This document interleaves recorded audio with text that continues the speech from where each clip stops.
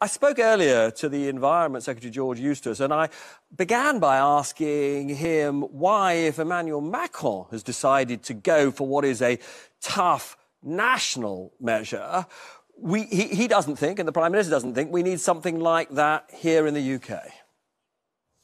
Well, look, every country's got its own challenges dealing with this virus and having to respond in different ways.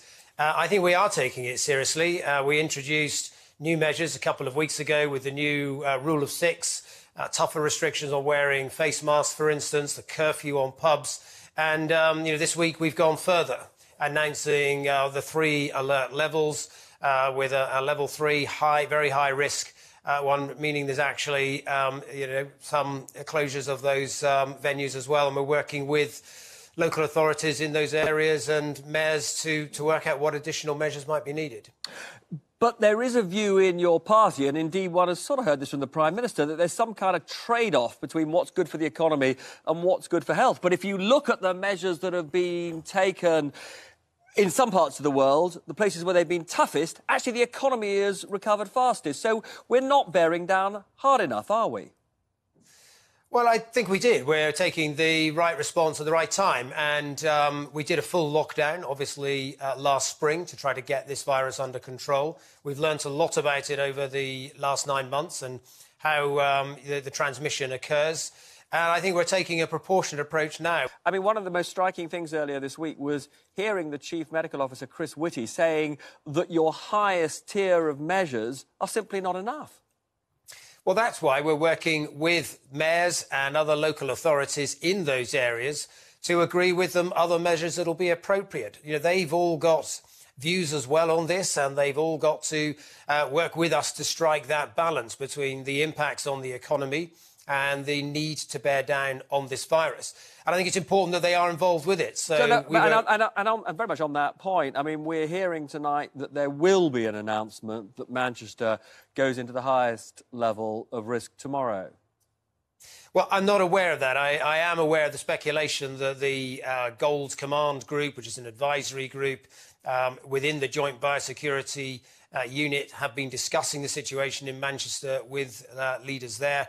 When a decision, and if a decision is to be made on Manchester, obviously it'll be made by the Prime Minister and the COVID subcommittee, taking into account that advice. Now, Jeremy Hunt, one of your colleagues who knows a thing or two about the health service, former health secretary, said to me that he would support a time-limited lockdown, a so-called circuit breaker. So why doesn't the Prime Minister just get on and announce one?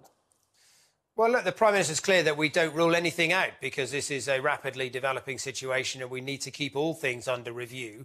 But, it's important to note that a couple of weeks ago when this was mooted by SAGE, alongside a number of other interventions as well, they did express actually some doubt about how effective a short-term lockdown would be, because we know what a long-term lockdown did to the R rate. It got it significantly below 1, but it was something we had to endure for several months. And they expressed some doubt about what the impact of a 2 to 3 week mini lockdown would be, particularly in the winter months as we're into now, unlike the one last time that occurred in the spring. It's quite difficult to judge the impact of that. And the impacts on the economy would be highly significant, but the impact in terms of arresting the spread of the disease was less certain. So we judged at that point that it wasn't the right thing to do, to go for this circuit breaker, that the right thing to do was the rule of six. But you are sort of saying it might be the right thing now, because, let's be clear, since you announced the rule of six, infections have gone up and up and up. We're almost at 20,000 today. Yes, and we're heading into the winter with shorter days, colder weather, which is more conducive to the spread of this virus. It's very clear from the experience in Southern Hemisphere countries as well, who experienced the worst impacts over the summer for them in the months of July. Very clear that there's a strong seasonal dimension to the dynamics of this virus.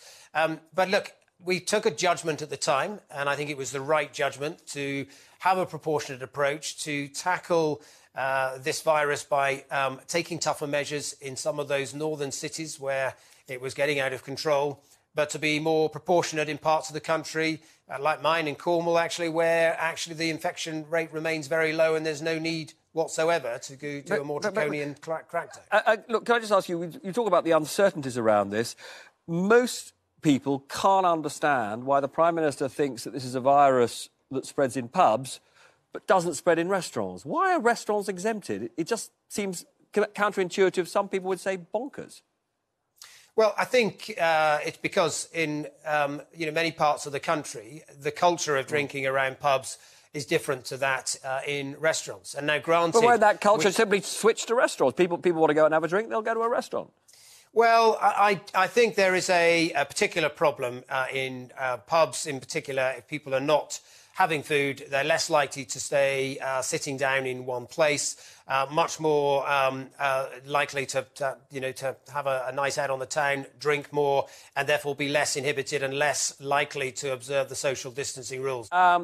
Ed Conway of Sky has come up with some documents that show within Test and Trace, which I think we all accept isn't working quite as one would like, individual management consultants are charging Test and Trace in a week what a nurse earns in a year.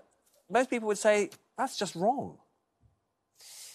Well, look, I'm not aware of that particular news story, so I've not seen that. But look, I can understand why people would think that's wrong, and obviously the government is always trying to bear down on consultants' costs. But look at what we've done with Test and Trace. Yes, it's not perfect. We're trying to increase capacity each and every day. But from a standing start, we've now stood up a huge testing and tracing system.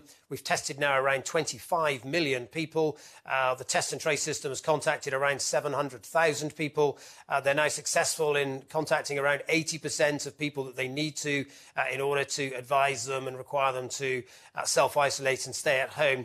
Now, look, one final question. This is very much in your patch. I talk to farmers quite a lot. They are deeply worried that when we are fully out of the EU, that you will allow imports of foods and foodstuffs from countries where animal welfare standards are below our animal welfare standards. It's all they want to talk to me about. Why won't you at least accept their advice to you, which is to set up a commission to look at this? Well, we have set up just such a commission, the Trade and Agriculture Commission. It's what the NFU asked for. The NFU suggested that Tim Smith, who's a former chairman of the FSA, should chair that commission, so we accepted that and made him the chair.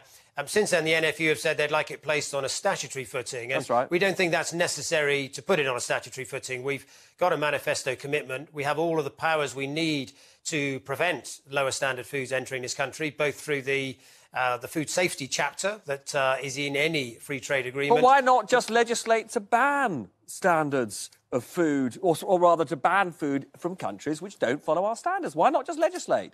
Well, we do have such legislation. We have a prohibition on the sale of meats treated with hormones, and we have a prohibition on the sale on the use of chlorine. But farmers don't have confidence in the prohibitions. That they want more. Well, in terms of those two, it's a prohibition on sale, so it is literally not possible for someone to sell hormone-treated beef in this country. What farmers really want, and the issue that I understand, is they don't want to be exposed to competition from countries that have lower animal welfare standards. That's right. And we understand that, and that is why we've been very clear. We will use tariff policy in order to prevent imports coming in from countries with lower animal welfare standards. Well, all I can say is the farmers know that and they're not happy. But we'll pick up on all of that with you again at another point. Thank you so much for joining.